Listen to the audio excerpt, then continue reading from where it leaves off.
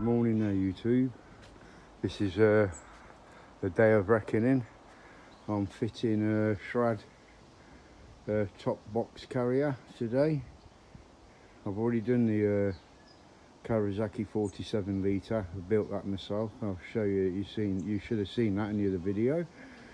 Here's the Shad bars. They're supposed to be compatible with the genuine Kawasaki luggage, so you can still fit the panniers on. To start with, take your seat off. Take your seat off. They do say you only need to take the back one off on the instructions. And do the bolt there. Same the other side. And the four that holds your tail tidier on. So I'll get back to you in a minute after I've sorted that. The next thing to do is I've undone the four bolts there. I'll just point them out. That's 1, 2, 3. 1, 2, 3, 4. That's what holds your tail tidier on. I've got to fit this bracket up now. I've took the bolts out of there. The big ones near the where the seats join. These are the bolts that come out the grab rail, and they're the four that came out of the from underneath the tail tidy bracket. If you're looking at, put a spacer in, bolt, and then fit the under tray with their bolts. If I look, I'll show you on here. The bolts you can't use have crosses on, like there. That's the original bolt. You can't use that, which are them. They're not long enough. Which are them, because they're not long enough. Shad have supplied their own fitting kit for that. Same as the top ones that hold the tail tidier on, which are them, so they're obsolete. Right, I'll put the bolts in order. They're two long ones for the grab handle, the washers. These ones here, I don't think I'll be needing because they're for the plates if you look. So I'll keep that in mind because I've got my own plate with the Kawasaki's. And these ones here are for, these four here are for the tail tidy with the spacers. And then you've got the two big spacers with the for the grab handle at the back and the washers. So there's a spacer you put on, you put the rack up, washer, and then bolt. But first of all, we've got to fit the tail tidier, which is them four bolts go through where the original ones went. Put the spacers on them and then put the plate. And then you fasten the tail tidier underneath that plate. Well, I've just fitted two bolts and spacers, and I had to take one set off. What it is, I'll show you. I don't know if you see it here. The spacers up there, they're small, and then the longer ones here go on the back. If you look in the picture, I thought, hey, it's lopsided. If you look in the picture, there, the small ones are there, and then the bigger ones go to the back. I didn't realise this till I actually started tightening it up. So off it came and doing it again. Right, we've done the plate, tail tidier. I'll just come and show you. They're the four bolts, 1, 2, 3, 4, the longer ones. You've got underneath, I'm going to get in there. Right, here are the two shorter spacers, and there are the two longer spacers. You see, you tighten it up but not fully tightened because you've got to make sure it looks level.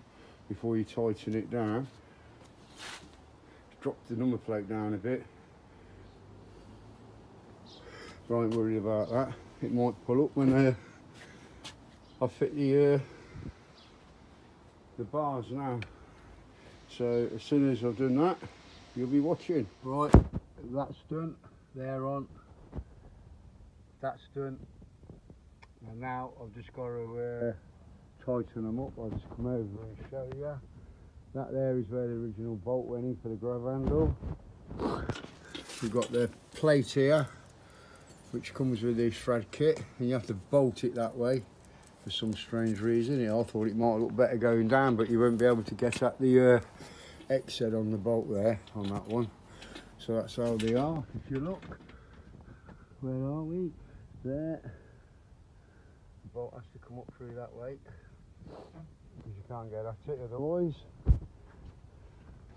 It is semi-tightened. I'll be going over it in a minute properly.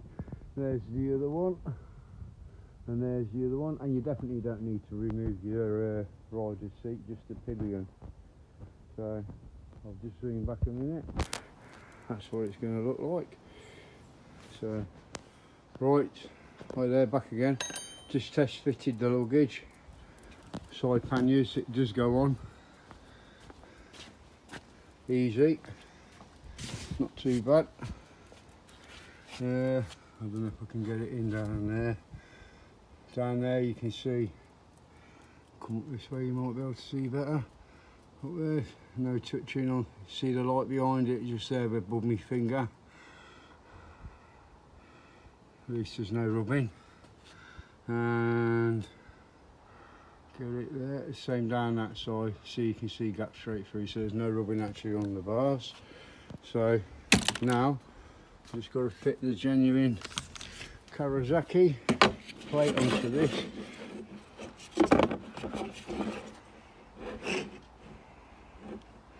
Yeah, it looks like there and there.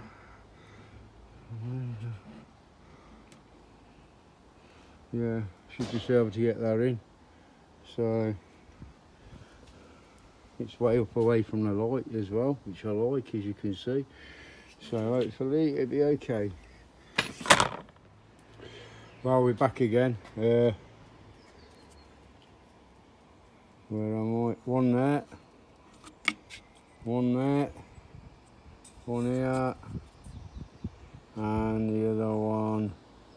Come on. One there, yeah, just here. One there. So I'll just get a look at that. As you can see, them, two and two, and that is solid. Absolutely solid. I've just got to put this Kawasaki plate on it.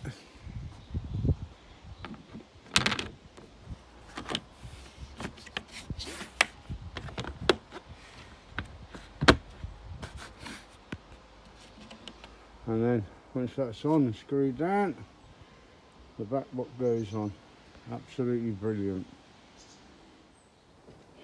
There we have it there, the plate's on. 1, 2, 3, 4. Let's go to the top and show you. That's it there. I'm stepping back, kicking the pannier. This is the bar, it blends in. Quite smart actually. It's so I can use the top box of the panniers, even though Kawasaki don't recommend it. Why, I do not know.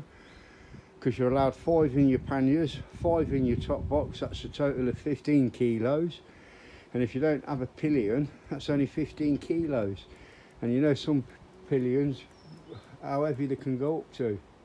12, 13, 14, 15, 16 stone pillions, you know what I mean? So work that out in kg, you're looking at about 80 kilos on the back, ain't you, compared to 15, so I can't see what the problem is.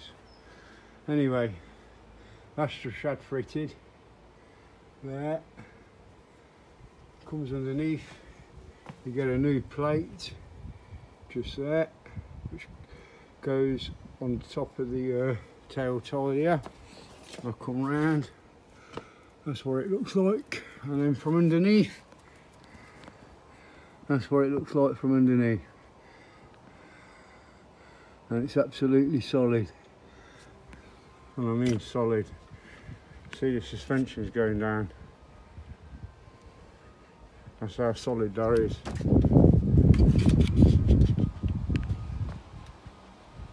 Absolutely solid. So I'll just come back and show you. That's what it looks like. And I'll put the boxes on in a second and show you full touring mode. Box on. Genuine Kawasaki. I built the box up myself and saved hundreds and hundreds of pounds. But this is the 2021 box, and if you see, I'll put it in on the video how much they do cost. Nearly 700 quid, some charge just over 700 quid for them. I went for the, well, that's the tin.